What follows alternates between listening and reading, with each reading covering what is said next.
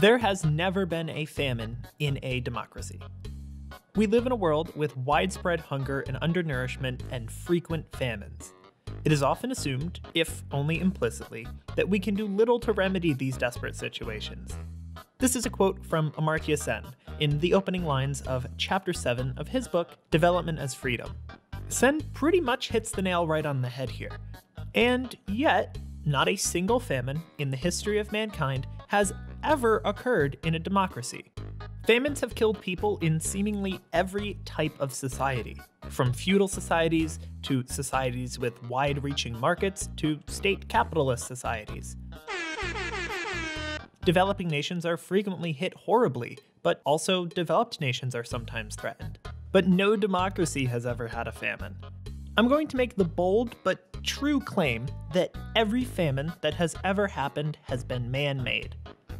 And not man-made in the sense of it being the result of something humans have done indirectly, like mismanagement or ignorance or climate change or anything like that.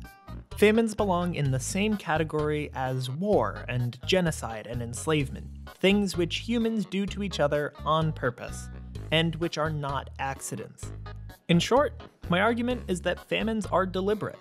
Now, there isn't some cabal controlling who lives and who dies through the food distribution. By deliberate, I mean that the leaders of particular states choose to have a famine instead of preventing one.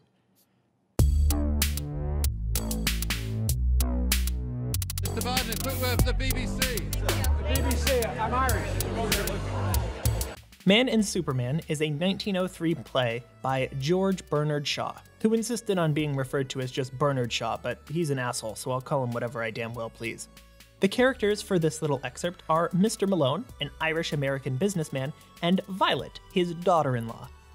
Mr. Malone begins, "My father died of starvation in Ireland in the Black 47. Maybe you've heard of it." Violet responds, "The famine?" Mr. Malone replies, "No, the starvation. When a country is full of food and exporting it, there can be no famine." The true punch of Mr. Malone's lines are a bit harder to get nowadays, but he is summarizing what a lot of people felt about the Great Famine in Ireland. Starvation used to have this connotation of something which was done to you, not something that just happened. This is made a bit clearer as Mr. Malone continues. "My father was starved dead, and I was starved out to America in my mother's arms. English rule drove me and mine out of Ireland." He then continues about how he and the rest of the Irish are plotting to, go back and buy England and then kick all of the English nobility out. That's fucking based as hell, Mr. Malone. Nice! Mr. Malone is commenting on the idea that a famine is something that humans have no control over. Because it was a conscious decision of the English nobility that caused the events in Ireland, it couldn't have possibly been a famine. They were the ones in control. To Mr. Malone, famines are the result of nature, or accident even. He further claims that Ireland was full of food and even exporting it. So there wasn't a famine, there was a starvation. The English nobles starved the Irish. Unfortunately, unfolded the portal of happiness, whatever the fuck. The characteristics which characterize the character of what Mr. Malone describes are hallmarks of famine. Many regions affected by famine will continue to have food being exported. Many, many more have food surpluses, and definitely enough to feed everyone. Let's examine the Great Famine in Ireland a bit more close-like to see how well Mr. Malone's description described it. Regarding the abundance of food in the land of saints and scholars, Mr. Malone is mistaken. Ireland did face a decline in food production during the years of the famine. It wasn't really filled with food as he describes it. But when one considers the British Isles as a whole, there wasn't anything close to a food shortage. Remember, Ireland was nowhere near independent. The island could be considered closer to a colony than anything, but it was 100% a part of the United Kingdom of Great Britain and Ireland. This might make you suspect that Mr. Malone's second claim is false as well. More food here, less food here, must mean that food would be flowing in this direction. With this one, Mr. Malone is right on the money. In the middle of what is perhaps the worst famine in European history in terms of the proportion of the population that was affected, food was being exported to jolly old England. This seems fucking insane. Why would food go from a place without enough to a place with plenty? Well, it's a bit of a long story, but luckily, this is a YouTube video. So the world has changed a lot since the olden days. Production and distribution of everything, food included, it may surprise you to learn, used to be something organized by towns and communities and households, quite centrally actually. Now, everything which is produced and distributed is sold in the market. In fact, this idea is so integral to our modern understanding of what the economy even is, that our current measure of the economy's size, gross domestic product, counts only production which has been sold. Housework done by a stay-at-home parent is not counted towards gross domestic product, despite it being part of everything that is produced domestically. But if that same housework is done by a hired maid, then it is counted. Odd. So as you go back in time when much less stuff was produced to be sold or traded in the market, your measures of GDP begin to capture much, much less of all of the stuff that we would probably consider part of the economy. Distribution in the market isn't done by need, it's done by money. Money. This includes distributing food. Food has to be bought in our current society. Sen, the author who I quoted at the beginning of the video, comments on this. What is crucial in analyzing hunger is the substantive freedom of the individual and the family to establish ownership over an adequate amount of food, which can be done either by growing the food oneself or by buying it in the market. Sen mentions people who grow their own food, but it's important to realize how small a group of people this is. Establishing ownership over an adequate amount of food, as Sen puts it, is done by buying it in our modern society. Farmers, who do indeed grow food, often don't even own the food that they grow. And historically this was true as well. The food would be owned by whoever owned the land, i.e. the lord, and not whoever did all the work of planting it and growing it and harvesting it, i.e. the farmer. This was the case in feudal Europe, where the state claimed ownership over all of the output produced using the land. And it's also the case in every modern business, where the shareholders claim the output that all the workers produce at the business. On top of this, many farmers also can't eat what they grow because they lack the tools to make it edible. Raw wheat does you little good unless you can thrash it and process it into flour and then bake it into bread. Farmers don't grow the food that they eat. They grow large amounts of food to sell to buy the food that they eat. American farmers, for example, grow large amounts of a single crop usually. Then they sell it on the open market and then use the money to buy the food that they will eat. There are actually many government programs in the United States which guarantee the incomes of farmers if they can't get enough money off of selling what they grow for this exact reason. They sell food to buy food. A similar strategy is employed by fishermen and cattle herders in Africa. Fish and beef are high-value calories in Africa, and they take a lot of labor time, man-hours, resources, all that stuff, and especially cattle do. These herders often don't produce enough calories to subsist on, but the value of the calories that they produce is high enough that when they sell them, they can afford enough food to live on. The ratio of the price of beef to the price of an adequate amount of food is high enough to support their lives. In fact, it's not just farmers that obtain food this way. In our modern society, all workers do. You, for example, use commodities that you have yourself, namely your labor and your time and your skills, and you sell them for money, what we would call a wage or a salary. You then use that money to buy the commodities that you need, in this case food, but it could also be housing or water or medicine, whatever. It's a commodity to money to commodity process. You may see this referred to as a CMC exchange. So now we can understand why food was leaving Ireland and making its way to England. Food, like all goods in our modern economy, is distributed by the market, and the market distributes based on money, on the ability to buy the commodity. Food follows money, and the English were wealthy enough, compared to the Irish, to purchase food, so the market allocated accordingly. Markets follow money, not need. The Great Famine in Ireland, and indeed all famines, are not caused by a decrease in the supply of food. This might be the case if food were, say, distributed based on need and that everyone in a country suffered from the shortage. But that's not how it works in reality. Famines happen when the ratio between the price a worker can sell their labor for and the price of the amount of food that they need to survive collapses. Either because the amount of money that they can get from selling their labor, or even their ability to sell their labor, goes down, or the price of food goes up, or both. Remember, the British Isles didn't have anything close to a shortage of food during what is probably the worst famine in European history. In this sense, it can be reasonably claimed that the Irish did not die simply from a lack of food, but because they largely lacked the funds to purchase food which was present in abundance in the kingdom as a whole, but which was not sufficiently available to them. Terry Eagleton.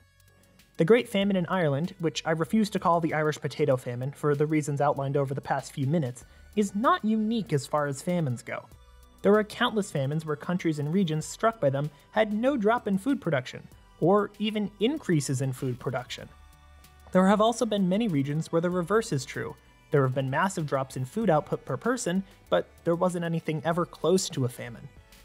This price explanation is what a famine really is, and it's not some special case. Famines are when people are denied food.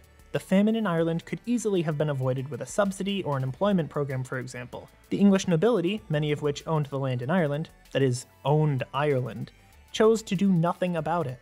If you've learned about the Great Famine in Ireland, for example, you've probably learned or at least heard the line of thinking that it was all the result of an overdependence on potatoes. This, as we now know, is not the reason that Ireland lost so many people to starvation. This argument can actually be traced back to a common talking point among the English nobility, who, at the time of the famine, ran both the United Kingdom's government and the land themselves through a system called absentee landlording. The head of the British Treasury during the famine was a man named Charles Edward Trevelyan. The Treasury, and thus the head of the Treasury, are the ones in control of the government's spending. Charles knew very well of the famine, but made arguments which sound like something you could find in a modern history textbook. He blamed the Irish for their reliance on a single crop, and then he gets into some other stuff. Common stereotypes of the Irish at the time were that they were stupid, lazy, and short-sighted. Trevelyan, who was in charge of all the money in the UK, is quoted, "There is scarcely a woman of the peasant class in the west of Ireland whose culinary art exceeds that of boiling of a potato."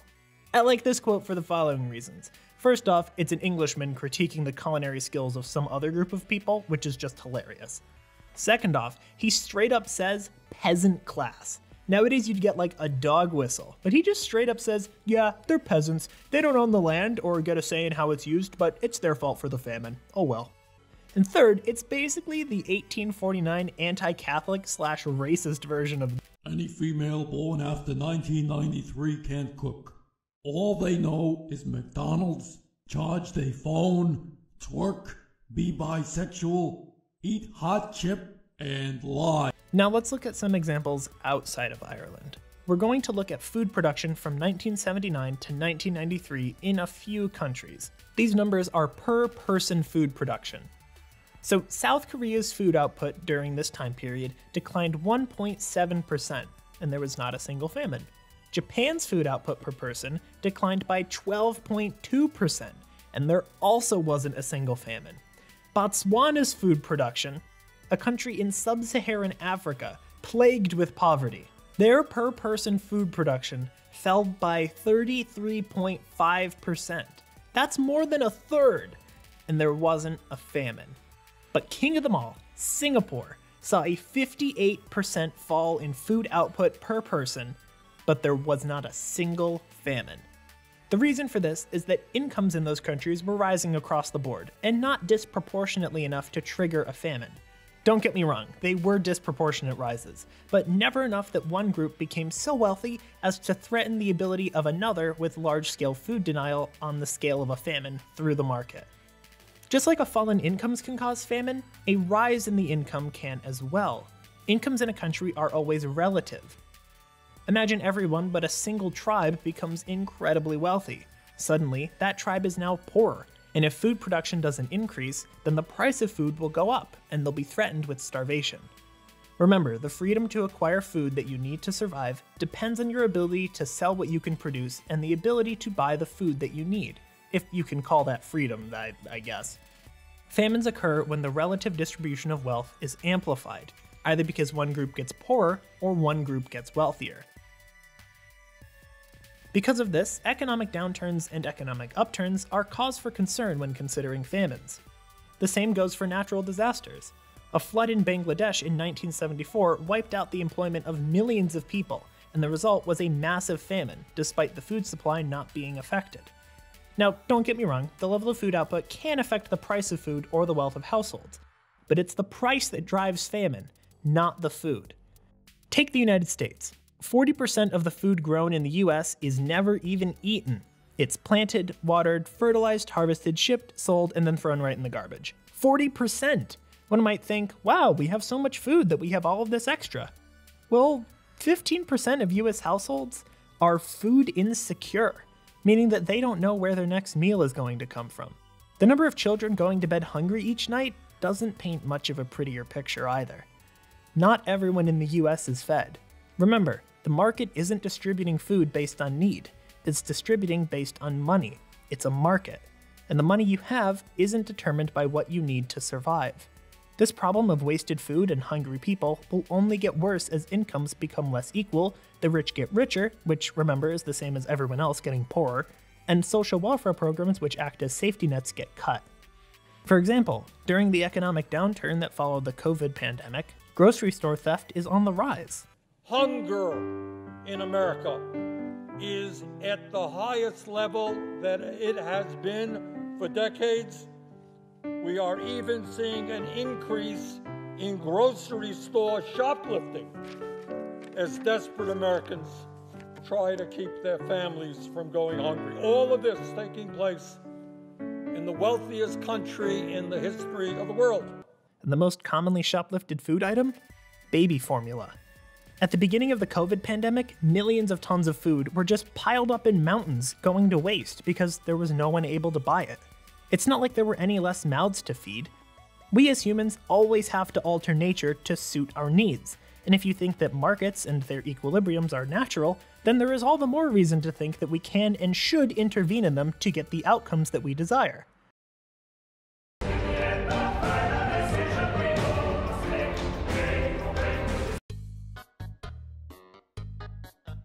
Revelation is perhaps the most metal book in the Bible.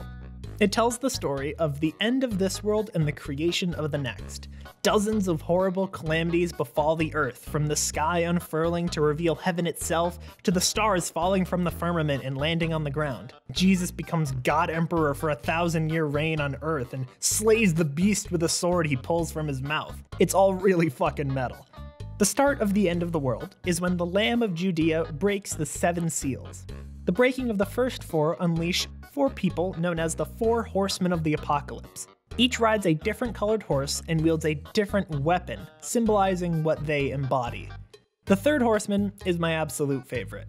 He rides a black horse, and he's the only one who appears to talk, although this is never confirmed. His weapon? A set of balance scales. He speaks, a shunix of wheat for a denarius, and 3 shunixes of barley for a denarius. A shunix is a Greek measurement of volume equal to about 2 pints, and a denarius is a unit of currency equal to about a day's wages. These prices of wheat and the less nutritious barley that he quotes are around 10 times their normal prices for the time. And the scales that he wields to weigh grain, they were only used in times of famine. And that is who this 3rd horseman is. He's Famine. Famine declares new prices for food which are well out of reach for the common man. The horseman continues, "And see thou hurt not the oil and the wine." The price of luxury goods is to remain unchanged. Famine does not take food from the earth. The embodiment of famine from 2,000 years ago was a spike in food prices and systematic denial. So the idea of famines that I'm outlining in this video is not new. I'm also taking it from Amartya, the guy that I'm citing multiple times in this video. As we've gone over, famines in market-based economies take the form of relative poverty, either relative to other people in society or relative to the price of food, or both. But delegating the distribution of food to the untouched market is not the only method that's been used. Some of you may have had the idea of removing the market altogether to avoid famines altogether. Well, the nice thing about market-based economies, and a market distribution of food, or any good for that matter, is that if all goes well, we can fix famines just by manipulating money. The market, by its nature, will sort the rest out, because it allots by money. And money is much easier to fiddle with than any sort of physical good. We could do a tax and spend program, or maybe just like print money, I don't know. The United States can pay any debt it has because we can always print money to do that. So there is 0 probability of default. There's nothing to prevent the federal government from creating as much money as it wants and paying it to somebody. The question is, how do you set up a system which assures that the real assets are created, which those benefits are employed to purchase? But say you don't like markets at all. Reasonable. They're no panacea. That that means cure-all for any of you economists out there. And there are many cases where they are just a terrible method of resource distribution. Take medicine and healthcare, for instance. Ever wonder what the single payer in single payer healthcare means? Well, say you've got the market for some type of healthcare or medicine. Maybe it's the market for a prescription drug, maybe some medical device, whatever. Now say that there is a monopoly in this market. This means that there is only one seller. This is often the case in medical markets, as patents grant legal monopolies for given periods of time. On top of that, most medical equipment is highly sophisticated to produce, requiring a lot of highly skilled people and machinery, so the number of firms able to produce it is going to be small anyway. When there's only one person selling something in a market, that's what a monopoly is, then the person doesn't have to sell where the supply and demand normally meet. They can charge more money for the same thing, since people have no other option but to buy from them. Now let's flip this around. Let's say that instead of there being a single seller, a monopoly, we instead make it illegal for anyone but the government to buy medical supplies. We make the government a monopsony, or single buyer. Just like how a single seller, a monopoly, can force a higher price than normal, a single buyer, a monopsony, can force a lower price than normal. In many countries, this is exactly the case for medical markets like prescription drugs and the like. The government acts as a single buyer, or single payer, for healthcare. There are actually two implementations of this scheme in the US, known as Medicare and Medicaid. Additionally, other countries, unlike the United States, have strict limits on the profit margins allowed for medical supplies. This keeps not only the costs low, since profit is by definition extra money not needed to provide a good or service, but this also makes government purchases less expensive as well. But what about research and development? How could medical companies be incentivized to create new drugs without the profit motive? This is a common thought and criticism. So profit is by definition the extra money after all costs of production are paid, costs including things like research and development. So if we were to put a limit on profits, either the workers would make more, the company would put more into research and development, or the price would go down. In addition, much of the research in the US is funded by taxpayer dollars anyway, or funded indirectly by tax breaks, so it's not like the profit motive is what's driving research and development to begin with. So there's no reason that this scheme of single-payerness can only be used for medical supplies. It can also be used for a lot of things. Say, food. Welcome to Maoist China. If you never thought that you'd hear a tankie and a libertarian say the same thing, just mention how Mao was a pedophile. Ruled over by Mao and his cronies, the economic system under Mao will, to anyone learned in the ways of feudalism, seem quite familiar. In China, the state operated as a single buyer for all grain crops in the country, and handled grain distribution in order to keep prices low. The state, as the single buyer, set quotas for the grain that they were going to purchase. Farmers were able to keep or sell whatever was left over after they fulfilled the quotas. Often though, this was very, very little. The distribution of food was done via a food dole, but the farmers were notably exempt from this. The remainder was meant to replace the need for it. The quotas for any given harvest were set before the harvest for some reason. They were based on previous year's outputs, not the output of whatever the given harvest was. Now for a while, everything was hunky-dory. In the beginning, farms were collectivized. They were consolidated into farmer cooperatives. Think Land O'Lakes, but a little bit different. They were about 150 households in size. Replacing the old system under the emperor with this one saw food output increase by around 4.5% each year. No surprises that local democratic socialism works. Seeing the success of these cooperatives, the state ordered further consolidation. This is where the problems began to arise. The local system of democratic socialism was pretty much eroded. You see, in China, if you were a farmer, you couldn't legally move to the city or some other farm unless mandated so by the state. This is where all you go, sounds like they were tied to the land which they didn't really own, nor did they own the products of their labor, This wasn't that big of a problem when the farm cooperatives were relatively small. Anyone trying to free ride, that is, get the benefits from everyone else doing the work while they did nothing themselves, were easily dealt with. 150 families is about the size of a small town after all. But once the cooperatives got bigger, things didn't work out so well. Especially since the cooperatives couldn't kick people out if they started free riding. Combine this with a year of poor growing conditions, and food suddenly became scarcer than normal. Not surprisingly, the next 3 years were arguably the worst famine in history. The people who died as a result of this famine were the farmers, who had to fill the quotas when the state came asking for them, despite decreases in food output. and were systematically denied the grain dole. Now remember, the decrease in food by itself did not cause the famine. What caused the famine was that the state kept mandating higher and higher quotas, and the farmers just simply didn't have the grain to give them. So the state would take all of their grain, and the farmers, being exempt from the food dole, had no food left over. The food which was present in China could have fed the entire country and prevented the famine if only allocated differently. This doesn't even consider the ability of the state to import food to feed people, but none of this happened. Grain continued to flow away from the starving farmers in rural areas into the denizens of cities and out of the country as exports. All told, the number of people starved to death was probably close to 30 million people. All of them rural farmers who were denied food, none of them urban factory workers or party members who received the grain dole.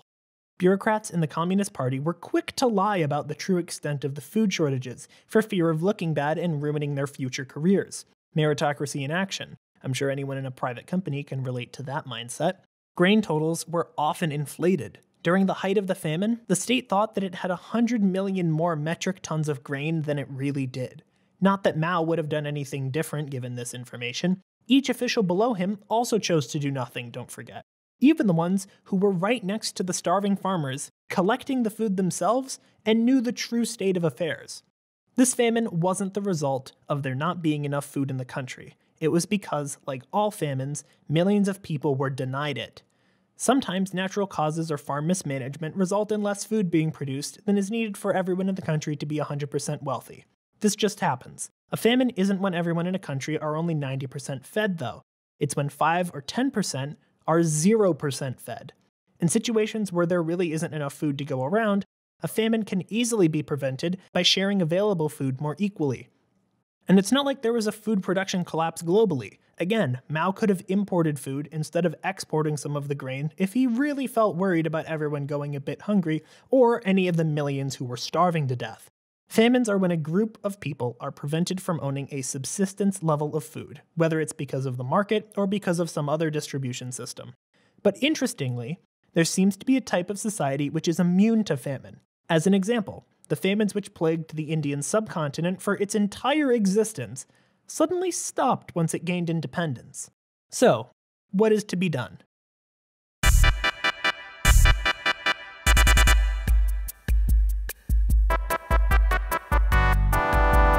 I've been speaking with kind of the implicit assumption that states can always prevent a famine, but choose not to. But is this really the case? Is it always in a state's capacity to prevent a famine? Yes, and they won't have to go to the cut-off-your-toes-style collections agency, also known as a front for the American bank colonialists, also known as the IMF. Ignoring the fact that there is always enough food available in the real world, for now at least, climate change might have something to say about that, and that a government that issues its own currency can always print money to purchase available resources. It's still possible, even if we restrict ourselves to the traditional view of government budgets, where money is a limited resource for some reason and everything else isn't.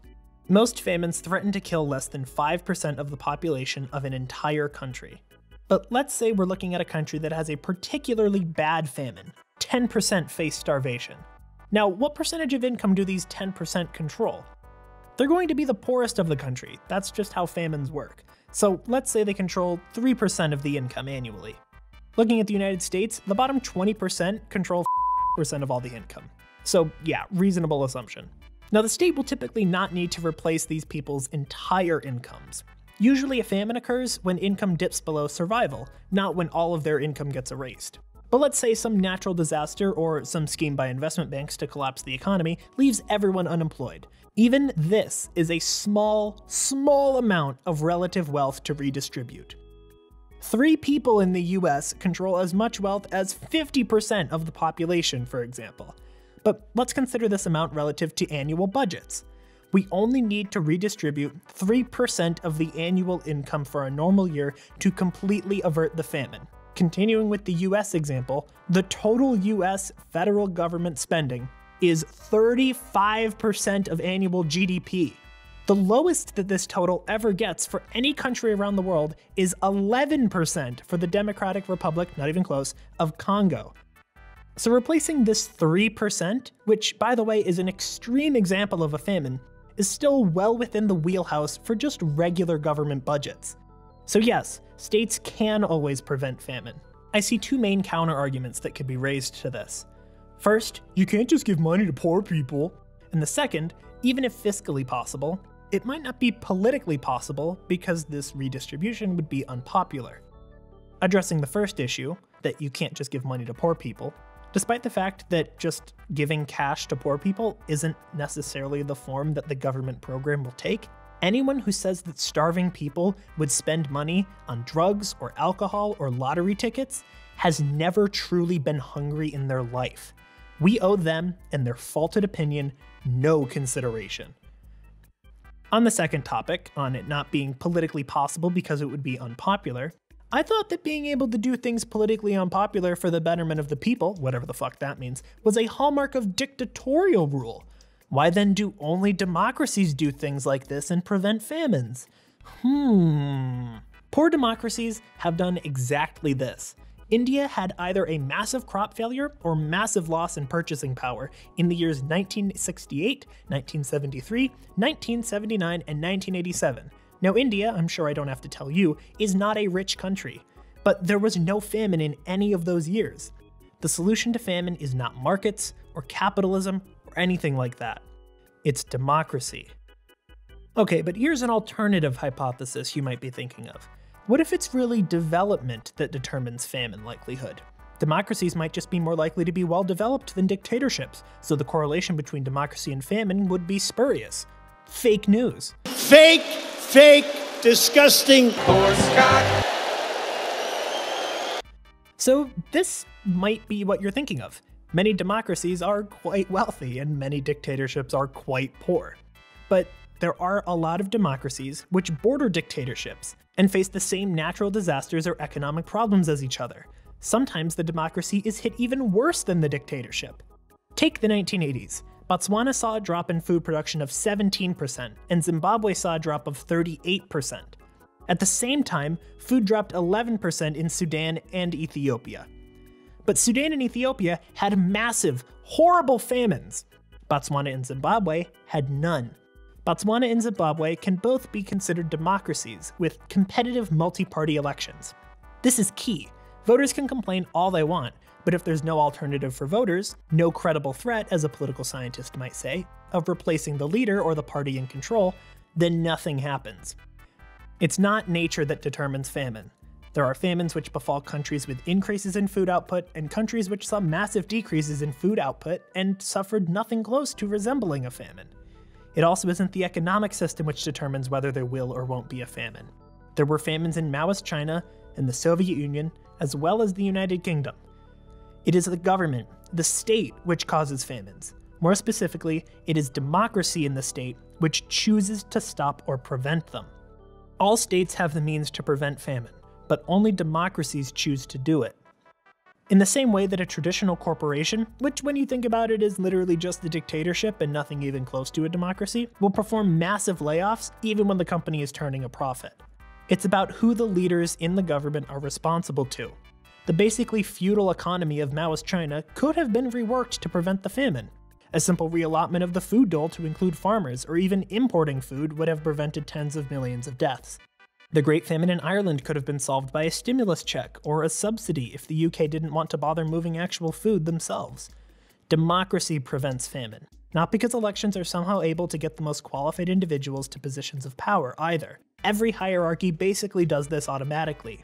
Very rarely do power hierarchies make mistakes. They may just not be serving your interests, thus making it appear as though they're filled with idiots. Democracy prevents famine because the people in those hierarchies can be replaced, i.e., they have their jobs and livelihoods threatened by a simple vote of the people. There's something else which enables democracy to prevent famines. Chairman Mao actually spoke of this in 1962 to a large group of people. Without democracy, you have no understanding of what is happening down below. The situation will be unclear. The top-level organs of leadership will depend on one-sided and incorrect material to decide issues. It will be impossible to achieve unity of understanding and unity of action, and impossible to achieve true centralism. What? Chairman Mao defending democracy and specifically pointing out the faults of his red fascism? Don't tell the tankies. Without a free flow of information, democracy won't work. The freedom of information is important because it makes the voters able to take the people in power and hold their feet to the fire, so to speak, to keep them accountable. They can't hide things from the voters. Just to be clear, the system works like this. There will always be people in power. In a democracy, they are beholden to the approval of the public. The public can only really credibly and effectively assert their control over those in power when there are alternatives to choose from, i.e. multiple parties with realistic chances of winning. And only if the public are aware of what is happening, i.e. there is a free flow of information. If either of these things fails, the public cannot effectively hold those in power responsible, and so you're no better off than a dictatorship. This speaks to a somewhat uncomfortable truth for many people. I've tried to boil it down to a single phrase, although it might not fit in perfectly at first, but trust me. The rich will survive climate change. Now this is pretty obvious, but it implies something. Often you will hear from people that climate change is the greatest crisis. All other issues are secondary.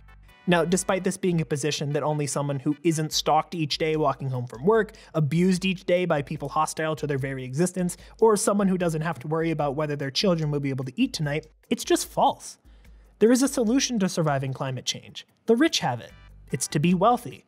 Just like every medical advancement is worthless to the uninsured, and food surpluses are worthless to those too poor to afford it, the rulers and shareholders in dictatorial developing nations already have clean drinking water and healthcare and good schooling, and they're never going to suffer from a famine or from climate change. It's the masses that need to worry. Famines do not affect the rich or ruling class. They never have. This truth, that the rich will survive, implies that the real single issue is ensuring that everyone survives. The real single issue is equality. The real single problem is a lack of democracy. "Get your class reductionist shit out of here," said the angry commenter at the guy who just spelled out the daily plights of those who have a less safe draw from society's birth lottery.